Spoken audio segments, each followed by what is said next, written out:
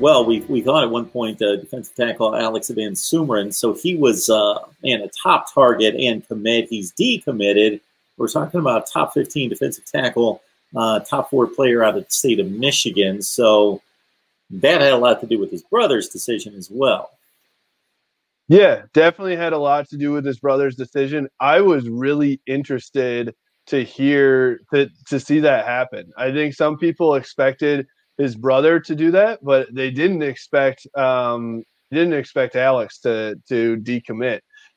It sounded like he also immediately got an offer from Arizona, where Don Brown is, former defensive coordinator for Michigan. So maybe he's following Don Brown. I know that Ben Van Sumeren did like Don Brown, and they were pretty close as well. But I think that, that is a big hit for Michigan.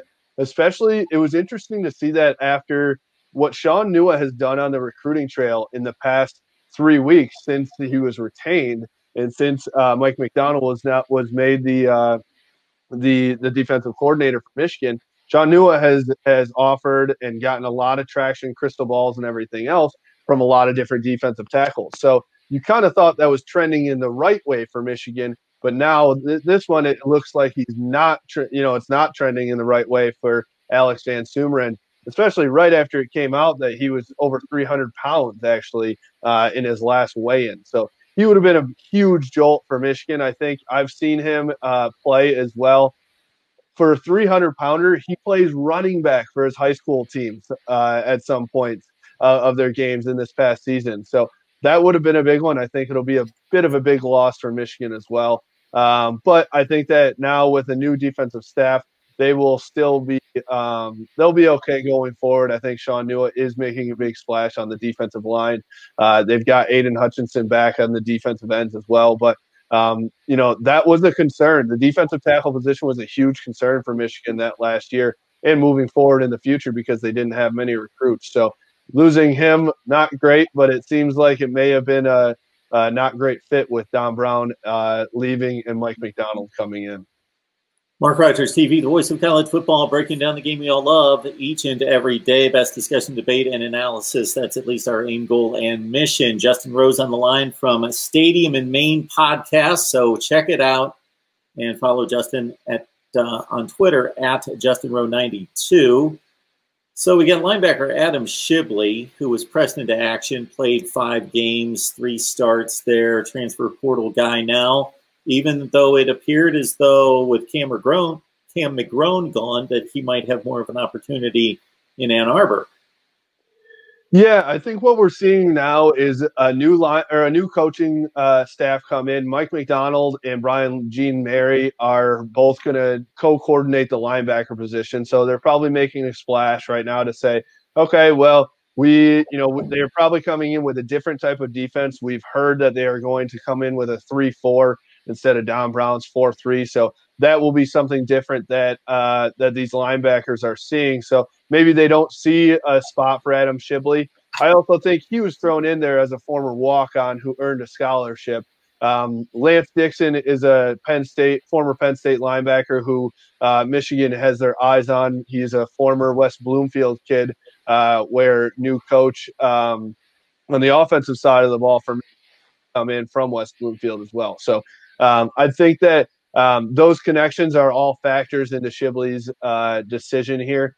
No offense to Adam Shibley. I'm not sure he was going to make a big splash in 2021 on the linebacking core, especially if Lance Dixon is going to come in. There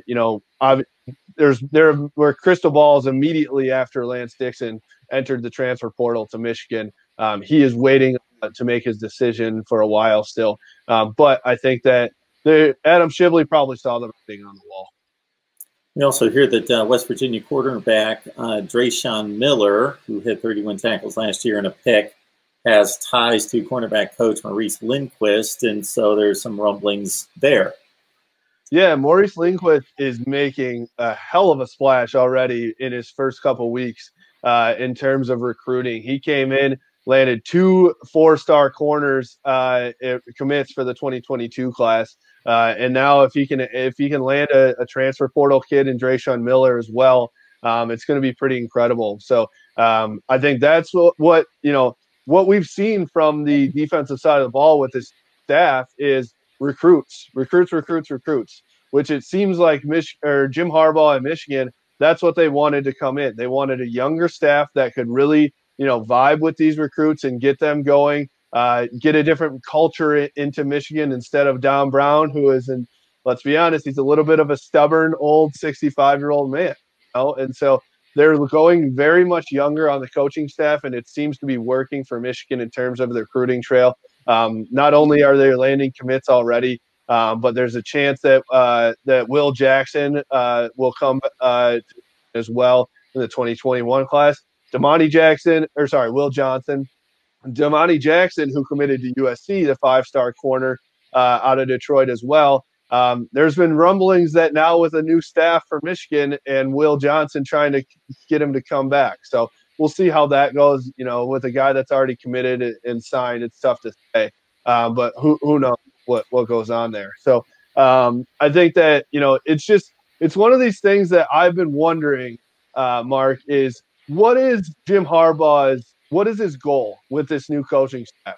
Young culture guys, between Mike Hart, that's been there for, he's obviously an alum. They've got guys on the defensive side of the ball as well that are coming back that have been around the program before. What's his goal? It seems to be that he's trying to get better recruiting. He's trying to get a better culture, more lively, a little bit just different juju coming in Ann Arbor.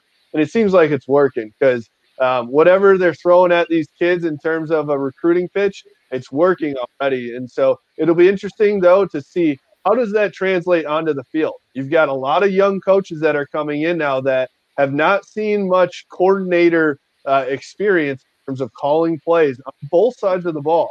And so it'll be really interesting to see how that plays out in 2021 when it comes to actually winning football games, which has been Michigan's biggest issue.